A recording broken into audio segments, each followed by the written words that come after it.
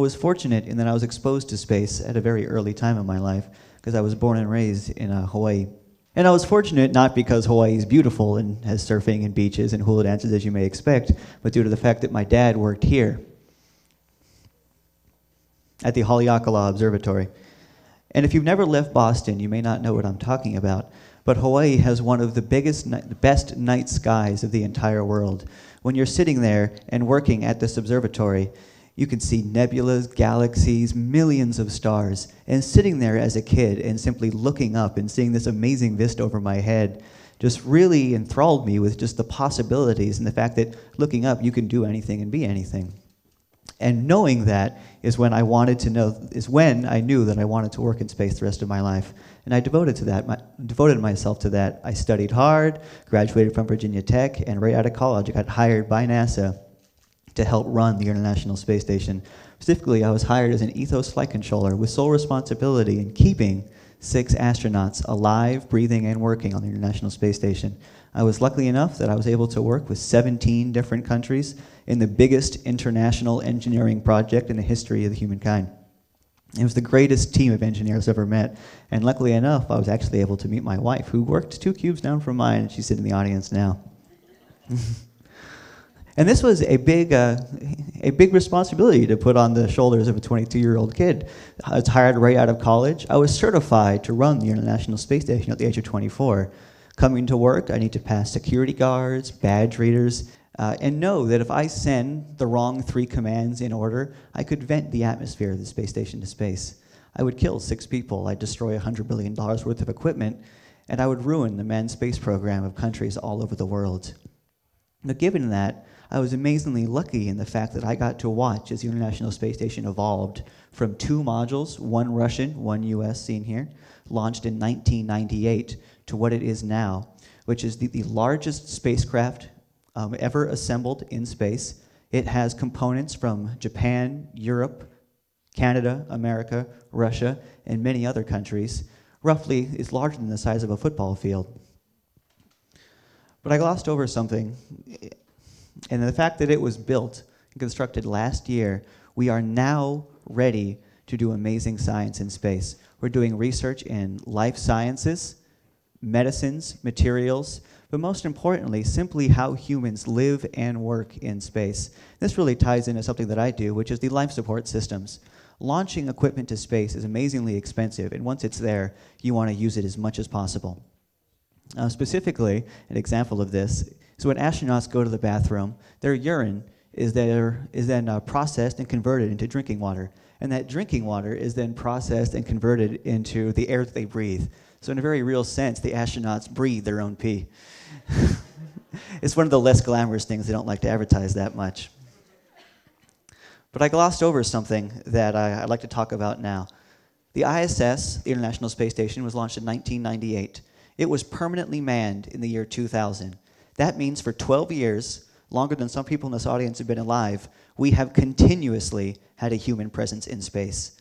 The generation now, in a true sense, is the very first space generation of mankind. Where your parents grew up with airplanes, this generation is going to grow up with spacecraft. And that, to me, is really the most amazing contribution that ISS has given, that people growing up are growing up in a world where space travel is not only commonplace, but just happening all around them. And part of living in space involves knowing what's out there. So let's review the solar system. Every single one of the dots that you see here is an object orbiting around the sun. And there's hundreds of thousands of them. Those red circles are objects that pass close by to the Earth. NASA tracks these objects around the solar system using dozens of telescopes all over the world, pointing up at the sky 24 hours a day, just waiting to see something that moves. And sometimes they find one. So let me point you to the gray dot in the center of the screen. That's the asteroid Apophis. It's 1,000 feet across. It weighs 30 million tons. And if you were an astronomer in the year 2004, this one sent you into a brief panic. When it was first discovered, the asteroid Apophis had a 3% chance of impacting the Earth. Astronomers around the world, once they first laid eyes on this guy, pointed every telescope they had at their disposal at it to get additional data. With that additional data, we refined the orbit of Apophis and changed a 1 in 30 chance of impacting the Earth to 1 in about 250,000 now, or about the same as winning the lottery. There's a silver lining to this, is that I am looking forward to a worldwide increase in interest in space in the year 2029, when Apophis makes its close approach to Earth. It's going to pass so close to us, it's going to be closer than many of our own satellites. It's going to be a naked eye object, which means you're going to be able to stand in your backyard, look up, and watch this asteroid fly overhead. And especially if you're somewhere on this red line, which is where if Apophis hits, if we win the world's unluckiest lottery, it'll hit somewhere on that red line. They're going to see in a very real and visceral way that's undeniable the possibilities in space, and one of the reasons why we need to expand into it. But NASA doesn't just observe our own solar system. They also look farther out into space using tools like these. This is the James Webb Space Telescope. It's being launched in 2018. It's the successor to the Hubble Space Telescope, which you may know better. The James Webb is 3 times bigger than the Hubble Space Telescope, and while the Hubble orbits a couple hundred miles over the Earth, the James Webb is going to fly 1 million miles away from the Earth before it deploys its telescope and allow us to look farther back into the universe than ever before. And there's something important about that, looking farther back in the universe than ever before, that I'd like to talk about now for a bit. And it's one of the things that really attracts me to space, because time travel is real, and it exists through telescopes like these.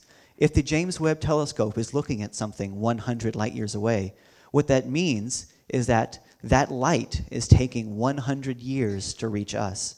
Put another way, James Webb is seeing that object as it existed 100 years ago. We are seeing into the past. Think about it this way. If there's someone out there pointing a telescope back at Earth 50 light years away from here, they would be able to look and watch as Neil Armstrong landed on the moon. And that dichotomy, the fact that space is both our future, is what we're going to expand into. It's where I see a lot of the possibilities of the human race. But also by expanding our observation of it and looking at it, we can see into our own past. James Webb is going to allow us to see billions of years into the past, farther than we've ever been able to see before, back to the mere moments after creation of the universe, and watch as galaxies and stars and solar systems form. And by watching this, we'll get glimpses of how all this came to be. And that's amazing to me. But while amazing, that's not why I joined NASA. And I joined NASA for one reason. That can be summed up with Mars. My goal is I wanted to be in the room when humans set foot on Mars. That's my number one goal in life. And we're getting there. You may have seen this rover in the news recently. This is the Mars rover Curiosity, in what I think is the coolest self-portrait ever taken. This is Curiosity taking a picture of itself on Mars. The Curiosity rover is the size of a small car. It's the largest rover we've ever sent to another world. And if you have not seen the video of this guy landing, do yourself a favor and look it up soon.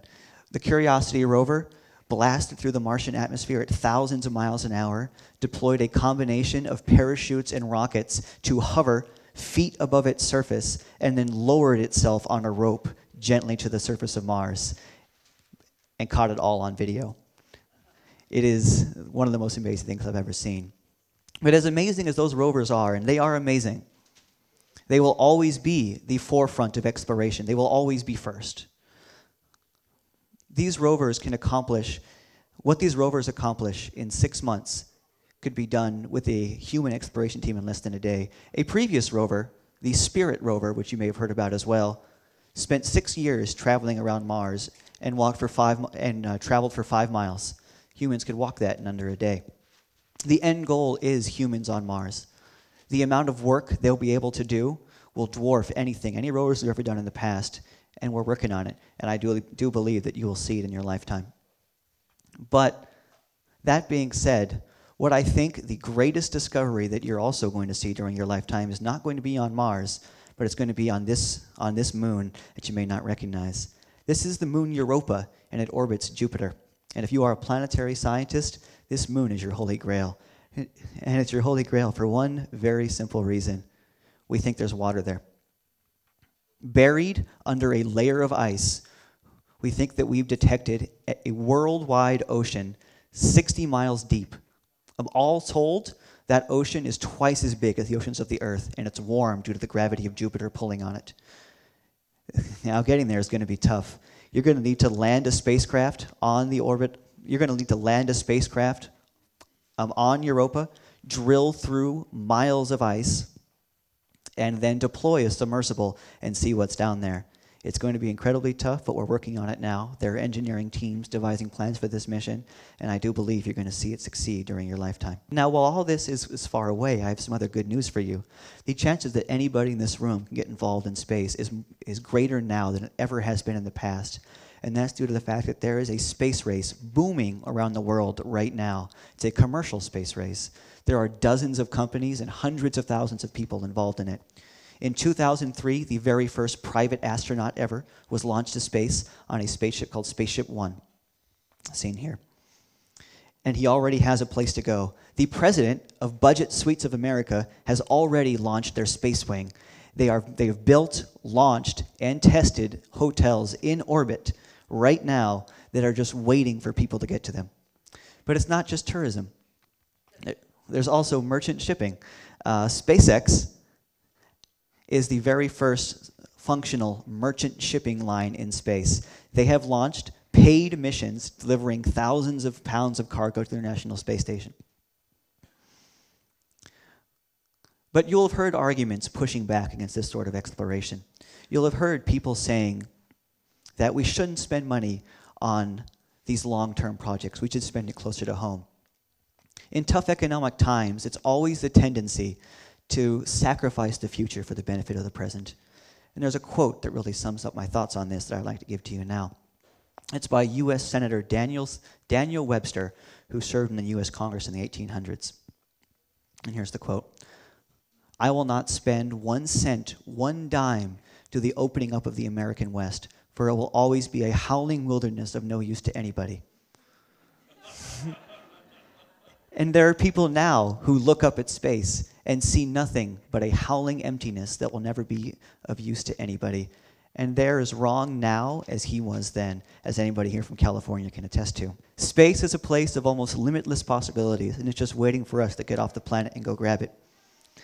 And thank you, and I hope you're as excited as I am.